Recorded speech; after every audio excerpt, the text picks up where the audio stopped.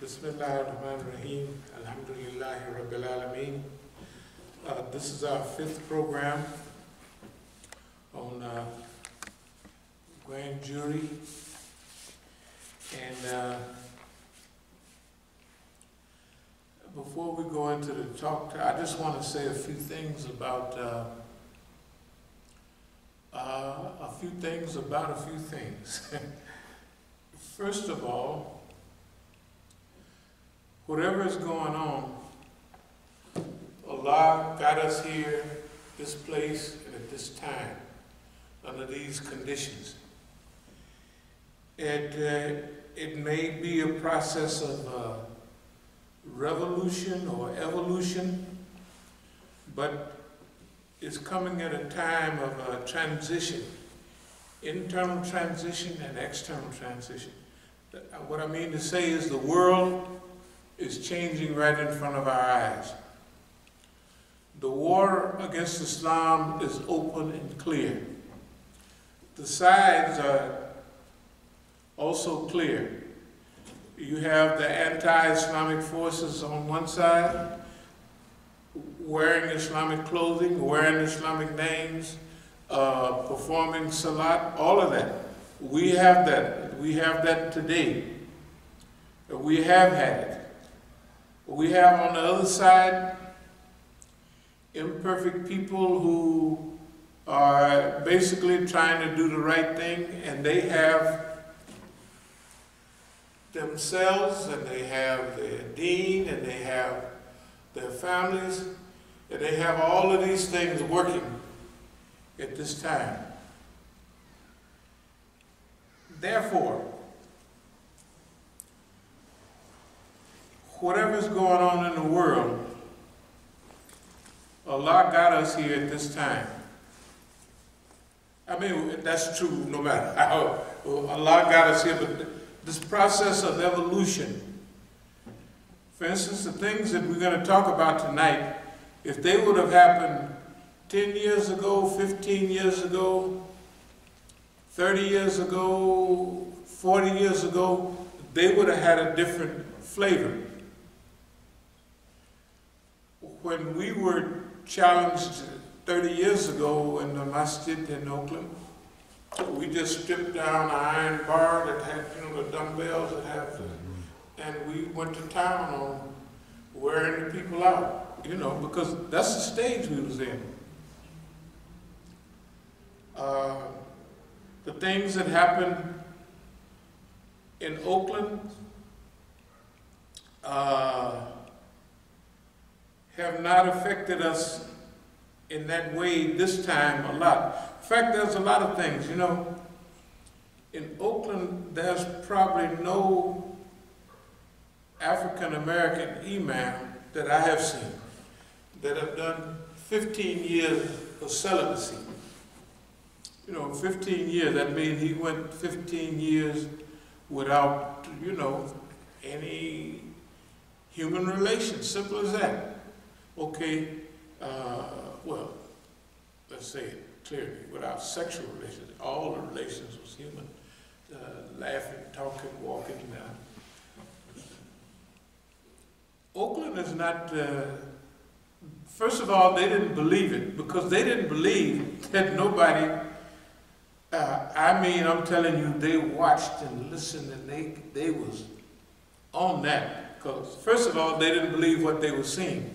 That somebody would just carefree go about their business, running in the hills, praying, fasting, and doing all those things, and not concerned about the things that they were concerned. Oakland is a concern, or it was a concerned, material, boyfriend, girlfriend type of community. That was their whole, that was their style. I used to tell everybody, I said, we don't do that stuff in D.C. We don't have all of this. When I would come to Oakland, it was always some either arranged counseling or something. And the people just didn't appear to have it that well together or be working together that well. Maybe they was pretending. Then if it was private counseling with a sister or something, sometimes they would say at the end of the talk, well, what's going to happen to me? And I'd be looking like, hell, I don't know what's going to happen to you. I'm just here counseling. I'm not here looking for no, you know what I mean, matrimony. That would seem like it was always the case. So this period of evolution, I want to talk for a minute about some of the things that we know about making dua for our brothers and what have you, and asking Allah to guide them. That's the part of it. You always say, make dua for me. You know, one time Umar got permission from the Prophet, peace be upon him, to go to Umrah. And he said, when you go, he said, make dua for me. And Umar was so happy with that statement. It's a common statement, but that it was like, he said that it was like it was better than anything in the world. That the Prophet, peace be upon him, was asking him, when you go to Umrah, make dua for me. When you're traveling, it's always a thing of dua. The traveler's dua, when you're traveling, you're closer to Allah than the normal day-to-day person. So they'll always tell a traveler, make dua. The Persians say, Atamase dua, make dua for me. And it's the same thing in Arabic, make dua for me, brother. And so we've been going through some various stages and transitions. We're very thankful to Allah. Now, a few things that we're going to say is like, for instance,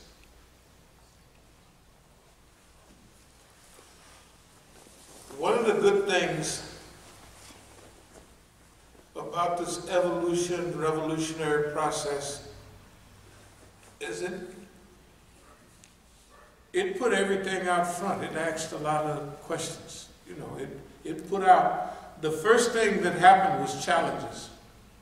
You're this, you're that, you do this, you do that. That was the first thing that came out of the people that we make dua for, out of their mouths. All of it was clear provocation. Everything from then up to now, because see, still we get phone calls, except now the phone calls are a little different. Some of them come from their number. You know, still they'll use no caller ID, but when they're in a hurry, they'll just hit now. So it has a line back to them. So would, if you get the police involved, the no caller ID, it'll pop up who's calling you. You know what I mean? It ain't no hidden thing when you know, boss man is involved. He ain't got no, we don't know who it is.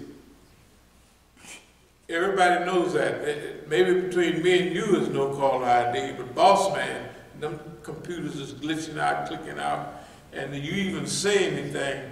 For the last 30, 40 years, you even say anything like Ayatollah, this or that, that boy clicks on the computer, on the tape, and you was a worldwide sensation, just like that.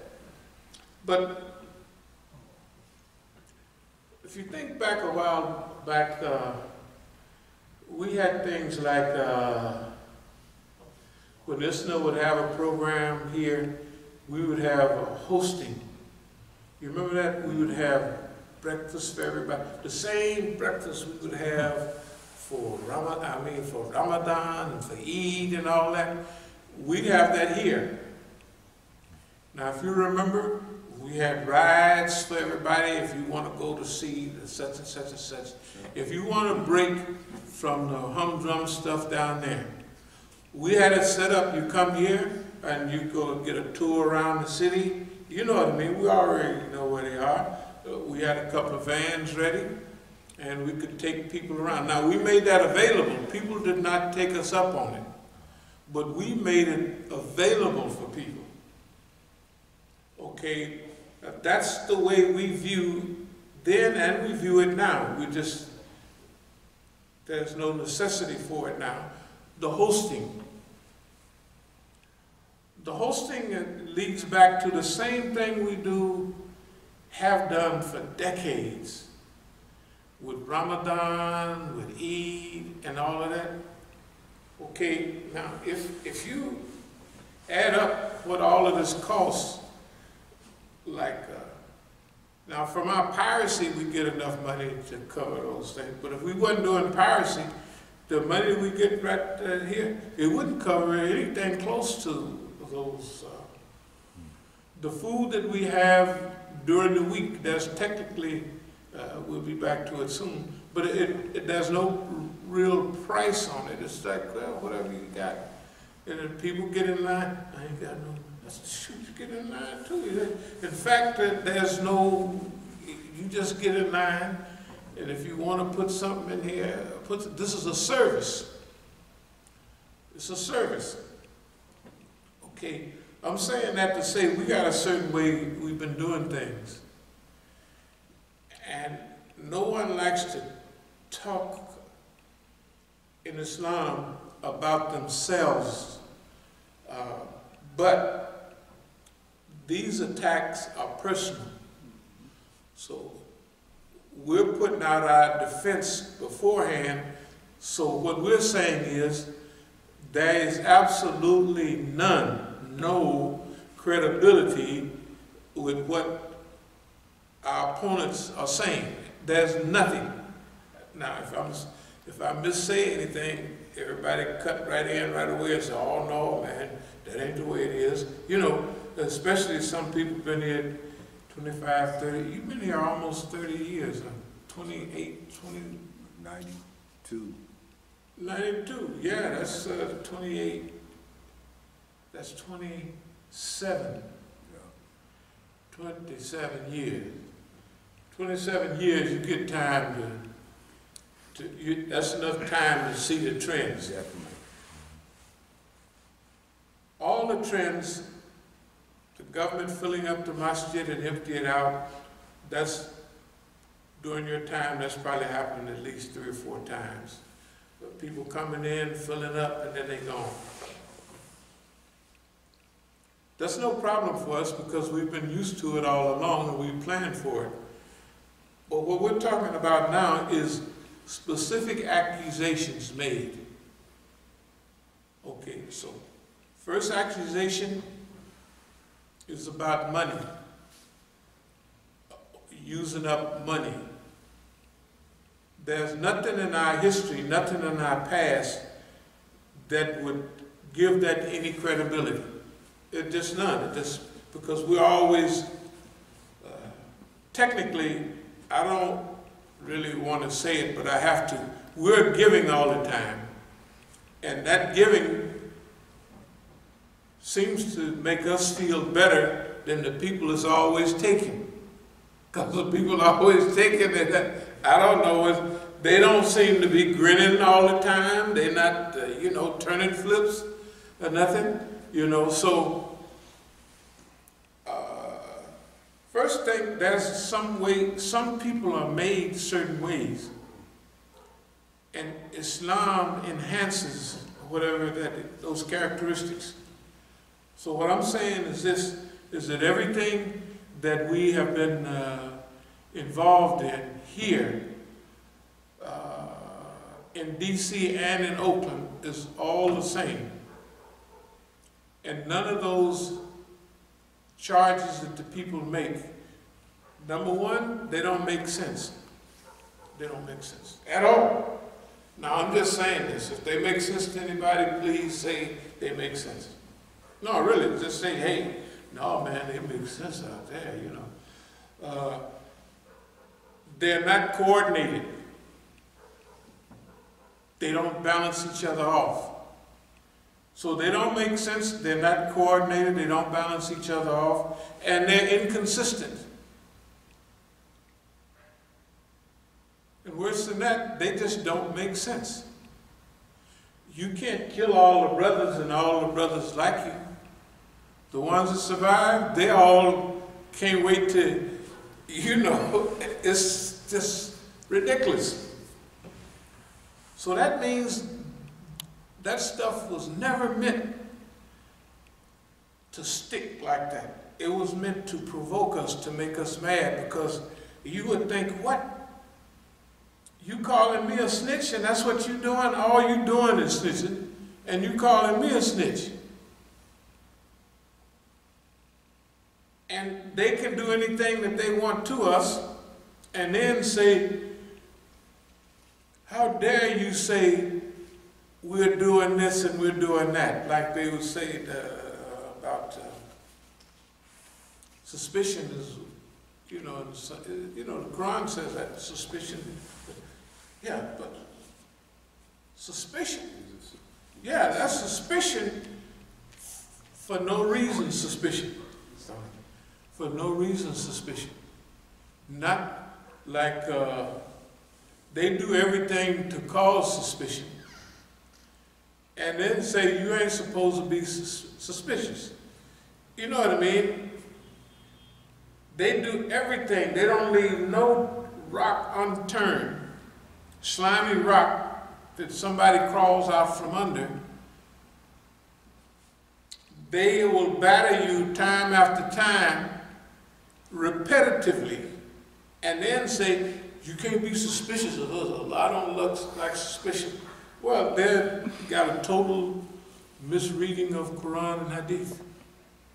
That's unfounded suspicion. Even one guy came and the Prophet ﷺ told the wives, especially Aisha, that guy's there is not any good. That's what he said about the guy. Because it's his duty to point out people that ain't no good. But when he got there, when he came in front